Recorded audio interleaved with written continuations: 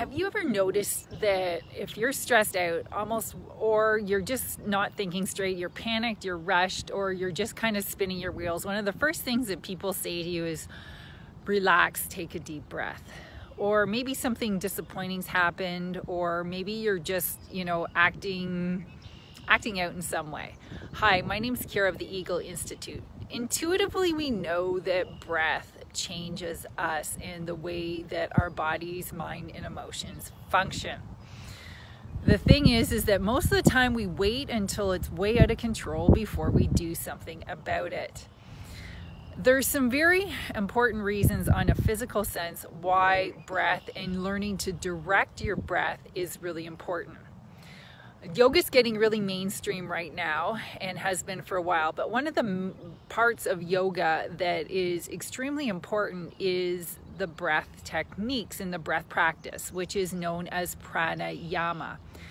In Sanskrit, prana means breath, and it also means life force. So when you are working with your breath and working with it in specific ways and directing it, you are directing your life force. What I see from a lot of people today is, first of all, we're seeking happiness. We're seeking ways to feel positive, ways to feel better, ways to get more done in less time, ways to enjoy life more. Prana is one of the best ways to do that.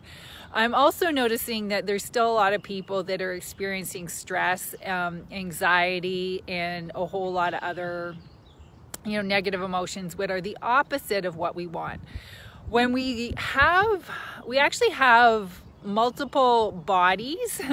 We have our physical body, but in a yogic perspective, there's actually 10 bodies. There's a physical body.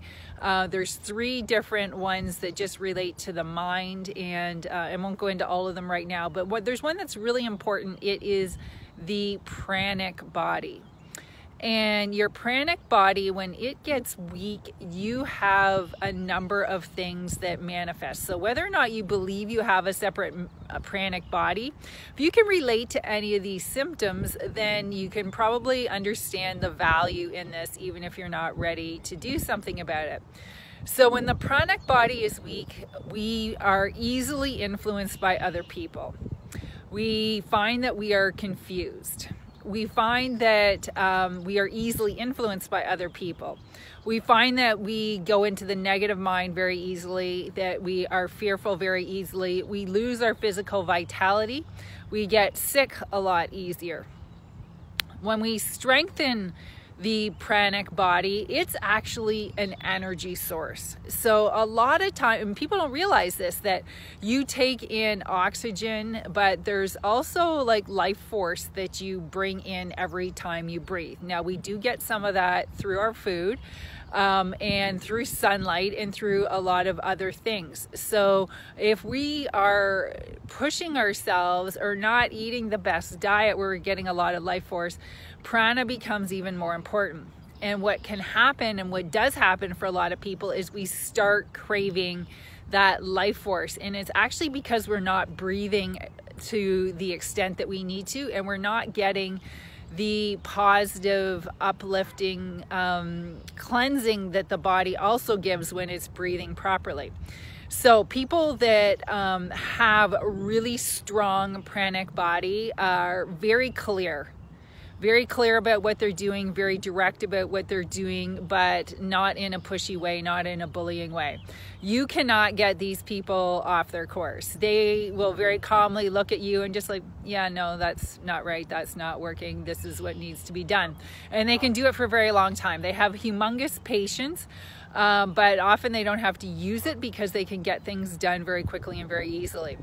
They're very balanced in their positive and negative mind, so that they can see if there's pitfalls in something, they're not blind to those, but overall they have a positive attitude of what's possible and where they're going. They are innovative because they can see the potential in situations which other people that are more fear-based can't see. And they experience very little fear. In fact, if your pranic body is really solid the way it should be, you do not experience fear no matter what's happening. So you can be facing a tough circumstance or not, and you do not experience fear. that is one of the biggest strengths of the pranic body. When you have a strong pranic body, you have a trust and a faith in yourself and in life to bring you what you need to have a beautiful and incredible life, whatever that means to you. And you're not attached to any one way of things being done. So if you have any questions on this, I mean, I could talk and talk and talk about the strength and the benefits of the pranic body, both for leaders, but also for overall mental, emotional, and physical health.